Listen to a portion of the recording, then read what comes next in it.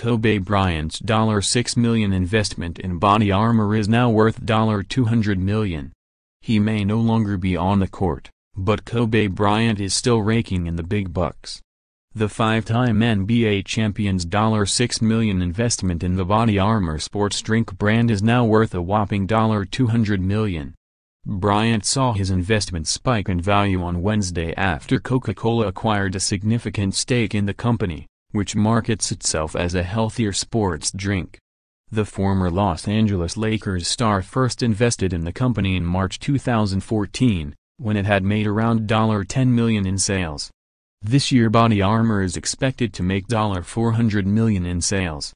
Bryant is now the fourth largest investor in the sports drink, behind co-founder Mike Ripple, Coca-Cola, and Keurig Dr. Pepper, according to ESPN. Coca-Cola's investment will also boost the wallets of fellow athletes like James Harden, Dustin Johnson, and Andrew Luck, whose stakes in BodyArmor may now be worth more than $1 million following the acquisition. But none will gain more than Bryant, whose investment will add to the $680 million he made in salary and endorsements during his 20 years in the NBA. And Bryant has hardly been relaxing since he retired in 2016. BodyArmor was Bryant's very first investment with his new company Kobe Incorporated, which the basketball legend launched to help grow brands that will redefine the sports industry. Bryant said he had looked to fellow NBA greats like Michael Jordan and Magic Johnson for lessons on how to turn a career on the court to a career in business.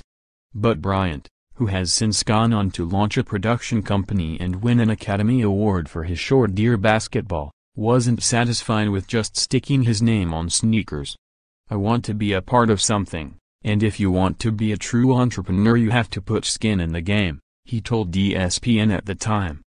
"At this stage in my life, I don't have the interest in taking on any more endorsements." When Bryant first invested in BodyArmor, he told Ripple, who also co-founded Vitamin Water and Smart Water, that he wanted to be heavily involved. Bryant specifically wanted to turn his focus to the brand's marketing and creative elements, and created the company's first ever television ad. The NBA legend wrote, directed, and narrated the black and white ad, which was titled "Obsession is Natural" and featured athletes like James Harden and Mike Trout.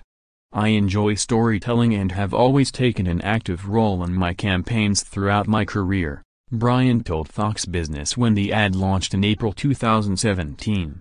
"As an investor in BodyArmor, this is additional value I bring to the brand.